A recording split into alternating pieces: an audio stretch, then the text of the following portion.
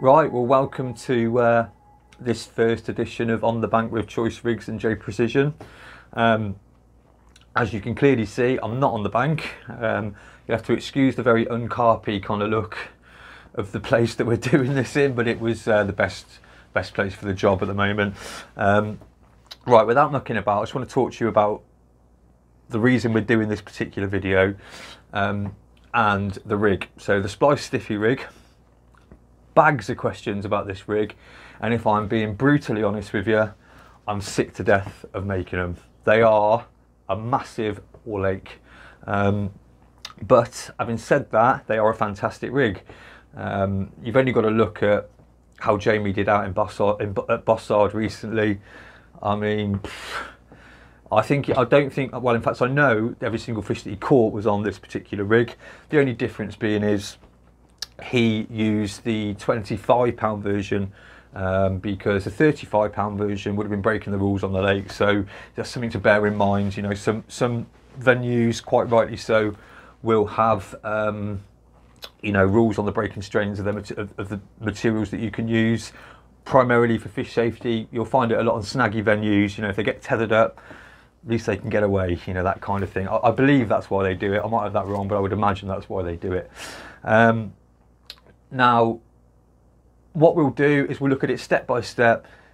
This is how to do an 8-inch version of the rig, right? So you can apply the measurements if you want to do shorter rigs. I mean, if you're anything like me, I like to know exactly how long the rig is that I'm fishing, purely because you're not leaving anything to guesswork then, you know, with regards to how you got the bite, how to replicate the bite. So you know, I do like to know exactly how long the rigs are that I'm fishing, and this will be how to make an 8-inch Spliced Stiffy. So without me rabbiting on too much, let's get into it and have a look how to do it. Right guys, so let's have a look at what you're going to need. Goes without saying, doesn't it really? The 12 core. Apologies for the light in here and stuff if it looks a bit forget the odd glare here and there, but yeah, so the 12 core in 35 pound. You're going to need a Fox edges or something similar. There are other companies that do these kind of things, but it's what's known as an easy splice. If you can see there, it's basically you know, sort of twisted wire with a gap at the top, just here, which obviously is very important for the splicing process, but we'll get into that in a minute. You're going to need a pulley tool. Anything, no matter what it is, cheap, nasty, horrible, as long as it gets the job done, doesn't matter. Some scissors. Something for your inner. So we've gone with, just put it up the right way for you. Mouth trap in 20 pound there. Optional, but we have to do it. Super glue, I'll come on to that in a minute. Kickers, just get one out, me being super unorganised. So, you know, like your little tungsten kicker, but any kicker really will do. And some hooks, you know, size 2 wide gapes. I've got on good authority that the chods work really well with this rig. It wouldn't be something that I would have thought of using, but I can tell you now by looking at some catch reports recently, the chods work well with it as well. So, but for the sake of this video, size 2 J Precision wide gapes. And lastly, you're going to need some shrink tube in 0.8 mil, which is a bit of a bugger to find. But in actual fact, you don't really need this, but we have to put it on for preservation of the rig. But it's not actually essential, but again, we'll get into that. So first things first, you splice. Now, I always work off the spool wherever I can. You know, whenever you watch a lot of these sort of videos, not knocking them because a lot of them are going to be 10 times better than this one, but they always tell you to cut off a length of braid or you know, fluorocarbon, whatever it may be. And, you know, in doing so, construct your rig off the back of doing that. Now you can waste braid like that, you can waste material, so I always start off the spool, and the first thing we're going to do is we're just going to measure out. You won't be able to see this, but all I'm doing here is I'm just measuring 3 inches on the ruler, so that, and pinching it. Okay, so there's 3 inches there. All right. Take my splicing easy splice tool, ease it into the material, like so. It can be a bit of a fiddle. If it pokes through, just keep manipulating it till it goes in. And once it's in, sorry, I went out of shot there. Once it's in, all you've got to do is try and keep this straight. You see a lot of people when this buckles over and they're trying to push the needle up with it buckled over. And if you can keep that straight as you ease it up the needle, that's great. It's just going to make life a lot easier for you. And all you're doing is stopping at halfway. Yeah, so I've got half the needle exposed and half the needle with, you know, with the 12 course sat on it, and then a tag end here. All right. Now what I like to do then is pull that straight, so it's not bunched up. Fold it over the top of the needle, push the needle out, like so, exposing the top and that all important loop at the top. Tag end through the loop, like so, so you're left with that, and then just ease, working up the with the braid that's bunched up onto the needle, ease it up, forcing the tag end back inside the braid that's on the needle, which I'll just get that back into shot for you, which is obviously going to create your loop. Now if I was to pull that straight through now, the loop would close. So what I like to do is pull it down until there's a bit of a, you know, like a small loop. I mean, what's that? We'll stick it by the ruler. What we got? 3 or 4 mil loop, something like that. I don't know. Right. So, but basically just enough so that you can get your pulley tool into the hole. If I go out of shot here for a sec, guys, I do apologise. So I'm just literally putting this over the into the loop, like so. Pull the needle away, and then whilst the, you know, the pulley tool is in the hole at the top of the you know, the splice loop that we've just made, just pulling everything tight. Now as you can see, or just about to see, there's a little bit of a tag end sort of sticking out here. All right, now all we're going to do with that is just pull it out whilst leaving this in. Yeah. Pull it out to expose a fair bit of it. So I've just literally pulled that out and exposed a lot of, you know, a lot more of the tag end, and then we're just going to trim that off. Find my scissors. Let's trim that off roughly to the amount that was sticking out, if that makes sense. So I'm just taking off the excess, like so. Scissors are blunt as you like, which is never good. And then pulling it tight again. And what that will do then is it will just, obviously the tag end now is all but pretty much disappeared inside inside the splice. So you're left with a nice splice. And that is the hook end of the rig done. So off with the needle, off with the pulley tool. Get myself all in knots here myself, and there you go. So you've got your spliced end, which will be the hook end. From there, all we're going to do is measure again. I'll bring it into shot, but a measure 10 3/4 inches. All right, pinch it, and then cut it off at 10 3/4 inches. So I'm left with a 10 3/4 inch section of 12 core ready to go. So next up, grab your hook. And you know what I did forget? That's a bait attachment. Completely forgot to bring a micro swivel or something similar for bait attachment, but it doesn't matter, we can crack on.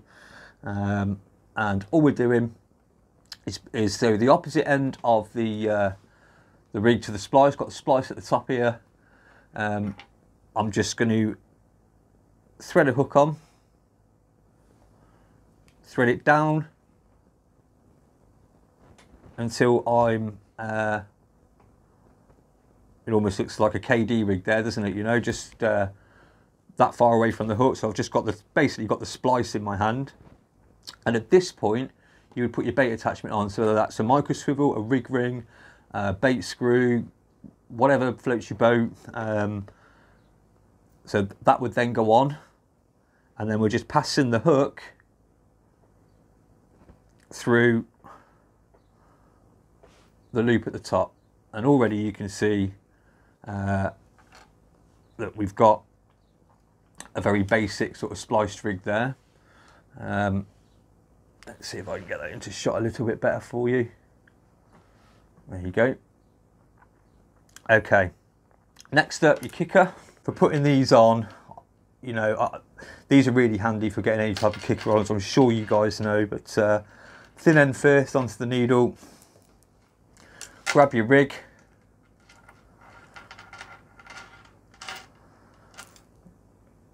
apologies for my chain rattling about there.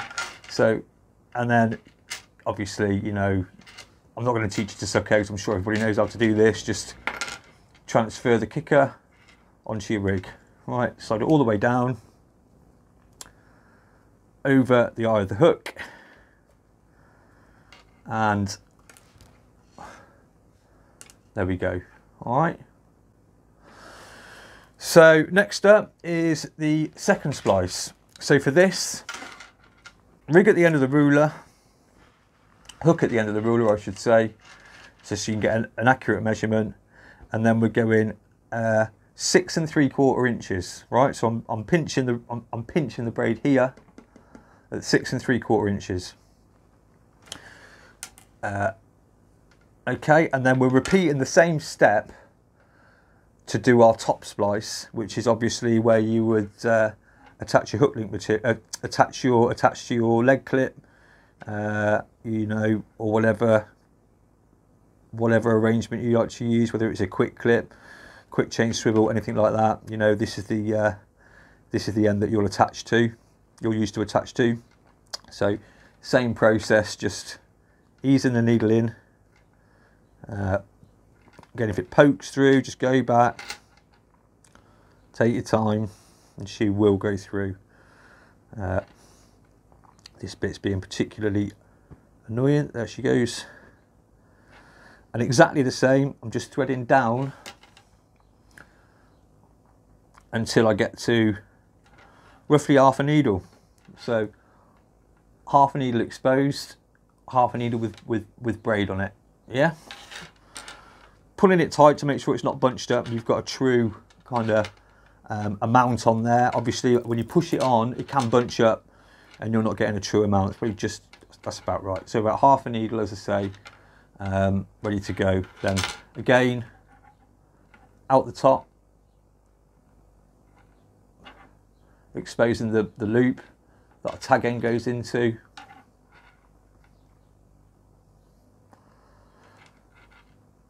Trap it in the loop, slide up, and then I actually use a chollet tool here because I like to have a bit of a bigger loop this end. So all we're doing is closing the loop up a little bit, so it's so that the chollet tool actually forces the loop open. Okay, so in that goes like that, and then remove the needle like so,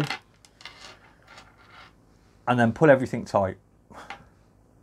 Okay, and obviously there you've got a rig ready to go. The only thing we're missing is the all-important inner core. Again, I've got a little bit of a tag end here where it was just a little bit long, so that's just sticking out there at the end, and all we do again is just pull a bit out like so. I know this is a game to see, lads, but get my incredibly blunt scissors because Zoe's got the better ones. Cut off the tag end and pull it all tight, and as I say, there you've got your finished rig really, but without the inner core. Okay, right, the business bit. Now, why did we want to do this in the first place? I suppose it's worth talking about. This was primarily down to Jamie. Jamie was using, you know, when he goes abroad, a lot of his fishing, he cheats and uses bait boats. But he's a big fan of a spliced rig. And the problem that we have that you've got when you're dropping a spliced rig out of a bait boat, obviously you're never too sure how it's going to sit. There's no rigidity in it to kick away. It won't reset, anything like that. It's got its place, don't get me wrong, this sort of rig has. I firmly believe that. You know, so fishing over slightly more sort of dodgy grounds where you're not sure exactly what you're sitting over, this stuff will sit lovely. But he wanted, you know, we sort of spoke about how we could incorporate a stiff boom section. Now, if you're just going to try and sit there and poke 15 pound, 20 pounds chod filament or fluorocarbon down this, I can tell you now, you'll be there for some time. And there is no way on God's green earth that you're just going to be able to feed that, turn around, feed that, that's 0.47 diameter. You are not feeding that by hand through the rig. It's not going to happen. So here's the hack, right? Find the start of your splice with your thumbnail. So as you squeeze that and run up, you'll feel where the splice starts. Okay. Take your needle, and I will probably go out of shot here, but it won't matter. Take your needle, so you're going in just where the splice starts, and you're working back down the rig to where the other splice starts for the hook end, you know. So you're basically putting the whole rig on the needle except the splices either end. So I'm just going to work this down. I'm hoping you can see what I'm doing. I think you can just about. And I'm just inching this all the way down. Inching it down. Let's come back in. Now I've got to there's quite a lot on the needle, so I'm just going to straighten that back out so that it's bunched up down the bottom here. Free me up a little bit. And again, yeah, just going out of focus a little bit. This is probably the trickiest bit because there's quite a bit to get on the needle, you know. It's can be a ball ache, especially when you get a size 2 stuck in your finger. Right, nearly there. And as I say, all we're doing, I'm actually making this look a lot harder than it really is, because I've got this big size 2 wafting about, which ain't helping. Probably best to go the other way. In fact, it is. If you start at the hook end and end up at the boot at the other end, and all I'm doing is I'm going all the way down this rig until I meet, and my needle doesn't want to go any further because it's met the splice, so you can't push into a splice. And then all I'm doing is poking the needle out. So what you're left with is where you attach your hook bait, that's the splice stuck out the back of the needle. Where you attach your lead system, and then you're on the other end, you're left with, you know, you're coming out just before the splice. That's important. You want to leave a couple of mil just before the splice, because that will create the hinge. If you don't have that, you've got a really rigid rig right up to the hook. And I think it's important with this stuff, given that the material isn't the thinnest, that you've got some flexibility here to aid your, you know, to obviously aid hooking the fish. There you go, that looks a bit better, doesn't it? Right, so we've got that sticking out. We've got the loop of the splice the needle exposed, which I'm hoping you can see. And then all we're going to do is take our mouth trap, okay, or whatever you want to use. I mean, Obviously I use a lot of corded gear. Again, working off the spool, no need to cut a length off. Pass it through, pass it into the splicing needle.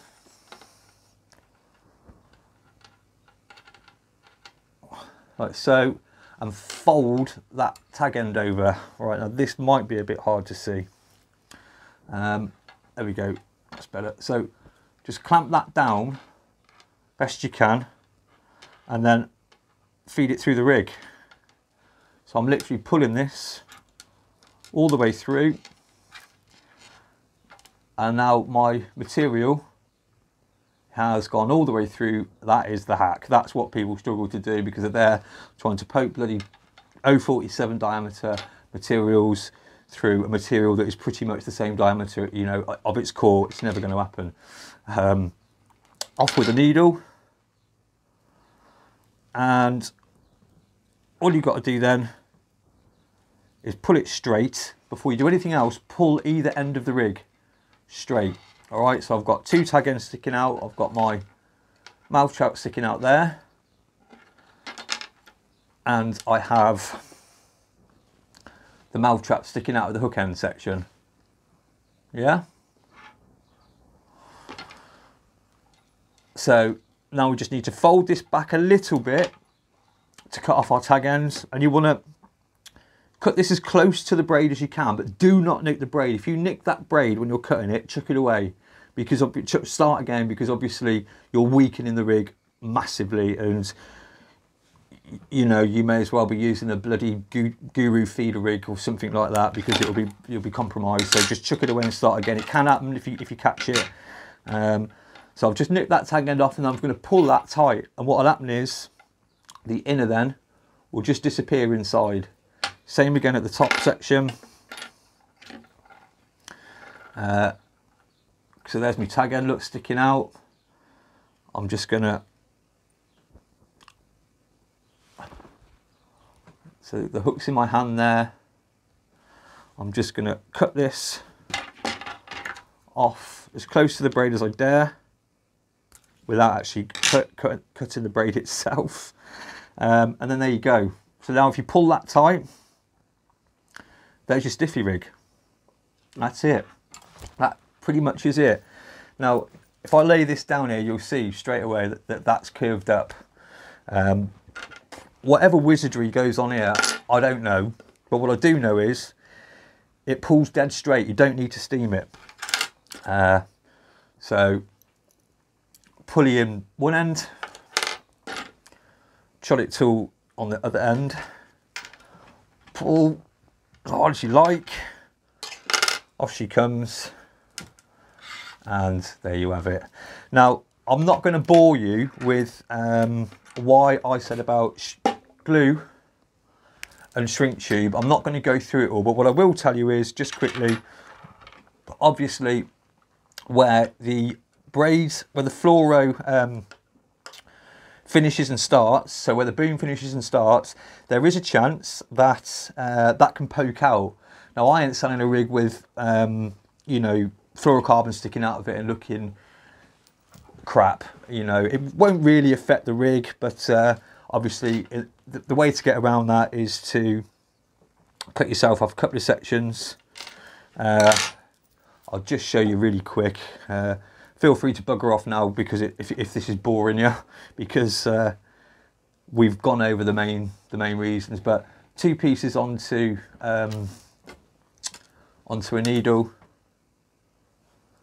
needle through the loop of the rig, push them both on, and then it's just simply a case then of feeding the shrink tube over the join. Dab of glue here, so a dab of glue just in front of it, dab of super glue, feed that over, repeat at the other end, over your join, like that. Obviously, like I say, you would use the glue, and then that just secures the boom in place. There's no way that it can come out. Again, listen, lads, I'm sorry about the lighting in here, it's not ideal, but I really hope that after a few watches, you may be able to sort of take something from this and, you know, learn how to do these bloody Spliced Stiffy rigs. As you can see, guys, that's why these rigs aren't cheap. We don't price our rigs. We do price our rigs on the components used, but a lot of the time it's more about how long they take to do. So hopefully, as I say, that there's still got a bit of a kink in it, but so that will steam dead straight. And what we do is we steam the shrink tube as well after we've, you know, glued it.